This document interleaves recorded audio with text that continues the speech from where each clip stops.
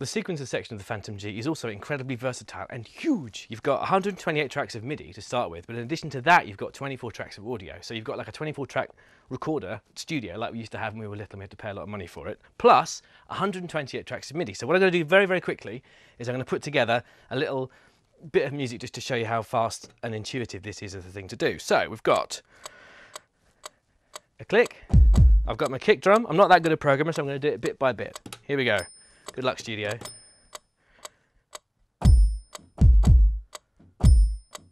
So that should loop, and it does. Oh, there we go, fantastic. Right, so to the next track, I'm going to put a bit of snare in here.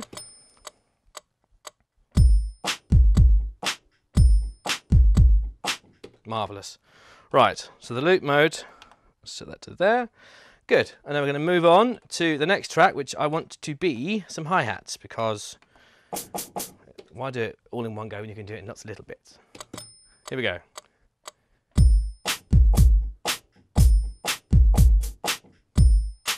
There we go. So we've got something happening there. So to this point, I think we should now add a bit of track. So we've got some other sounds here. Got a bit of a bass line, so let's add that. Go back to song. Here we go.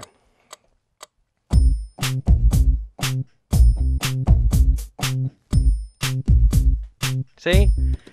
Moving on, we're going to go back and find another sound here. Let's have a bit of an arpeggio. If you're not sort of that au fait with playing keyboards, you can just use arpeggios to kind of do the same effect. So you can get chords this way. So for example, we'll set that to arpeggio. You see? Add that.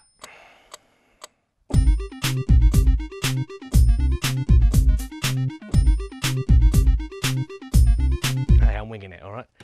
Onto this, the next bit we're going to do, let's add, oh, I like that, let's put that in. Here we go.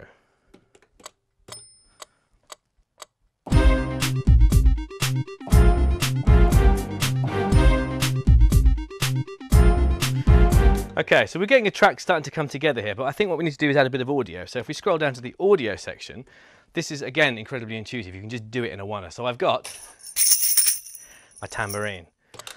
So again, if you go into audio mode and hit record ready, a set of meters will appear. So you can basically, it's a bit loud, so let's just turn that down a little bit. Let's turn it down to absolutely deafening. Here we go. Right.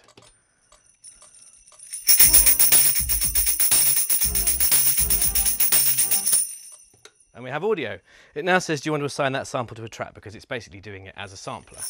So we say yes. And now you can hear.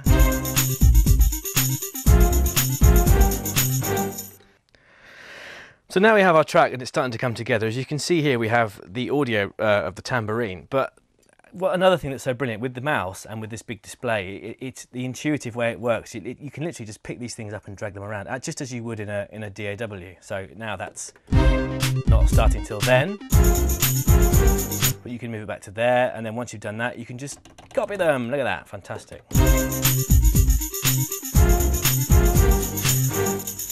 So basically, as you can see, in the time it's taken me just to explain this, we're sort of getting a track together. So it really is an incredibly intuitive, quick, and easy procedure. It's brilliant.